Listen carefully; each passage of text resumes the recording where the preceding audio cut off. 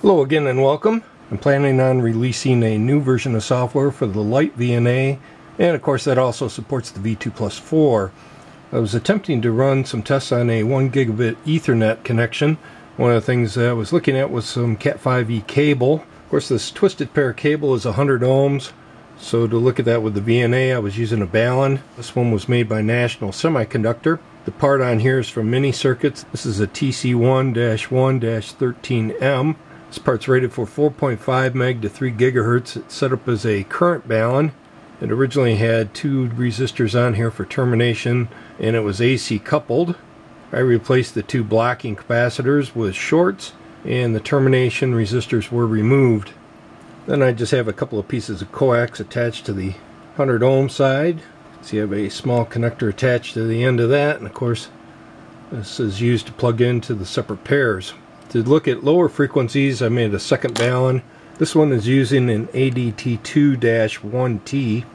Here I have my standards. So you have a 50 ohm load, a 100 ohm load, a short and an open.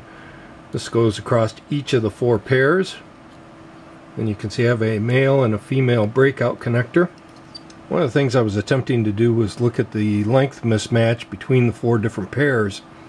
So to make this measurement, I made a few changes to my software. Let me just show you how this works now.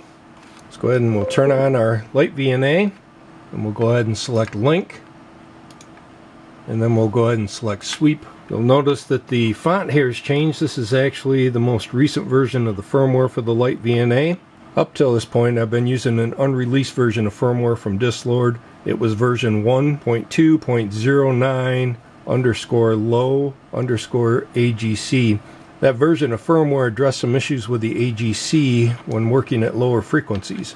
It appears this latest version of firmware has those changes included with it, so the firmware that's currently loaded into this is version 22.08.30.bin. So I'm going to change our stop frequency here to 9.3 gigahertz, and then we'll switch to TDR mode. Here we have a phase trimmer. This is produced by Sage. We'll be using this to set the length of the load. Of course the software's always had two markers available. You could select show markers, and you can see there's one here and then one at the start. Currently we are in meters, so the distance between these two markers right now is 1.5 meters. What we'll do is just turn off the impulse, and let's zoom into this vertically.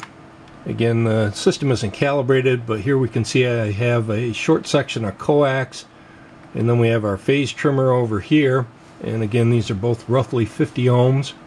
To the right of the show markers you can see we have a new selector called man marker. This stands for manual markers. We can go ahead and turn that on. What that allows us to do now is manually change the position of that marker. Normally it's looking for the peak. It also changes which waveform it's tracking. Here it's tracking our step. If we go ahead and select impulse, you can see now the cursor is tracking the impulse waveform. Let's just go back to step, and again let's zoom into this vertically.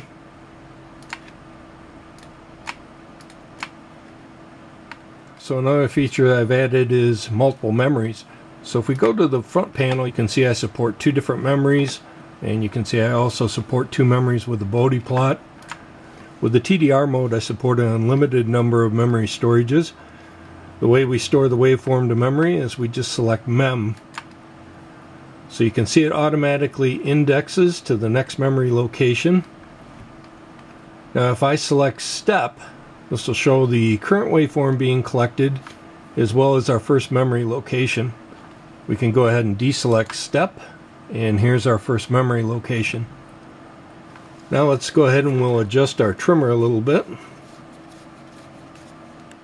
and we'll just select memory again, and let's go ahead and put a few more turns on, and again we can hit mem, do another turn or two, and select mem. Looks like we've hit our stop point. Again we'll select memory, and now let's go ahead and select step. You can see we've stored 5 different memories. Now what we can do is zoom into this across the horizontal axes.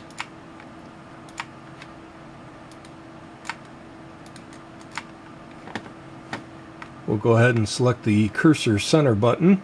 You can see that brings the two cursors to the center of the screen.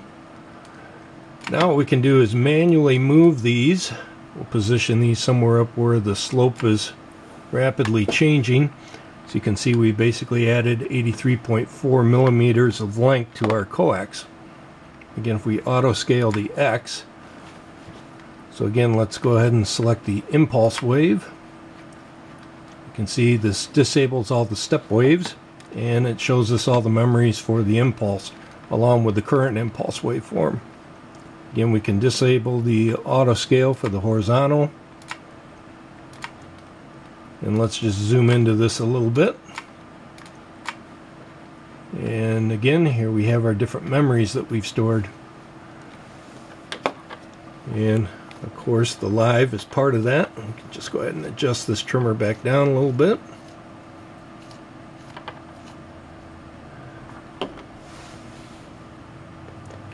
And of course, you can change the line style here, the color, the width.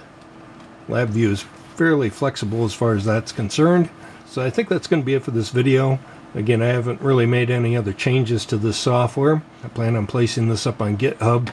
Again, this is the 32-bit version, so this is built with LabVIEW 2011. So as long as you're using the older 32-bit stuff, you should be all set. Just grab the exe and copy it over the top of your old one, and you should be good to go. Well, that's going to be it for this video. We'll see you later.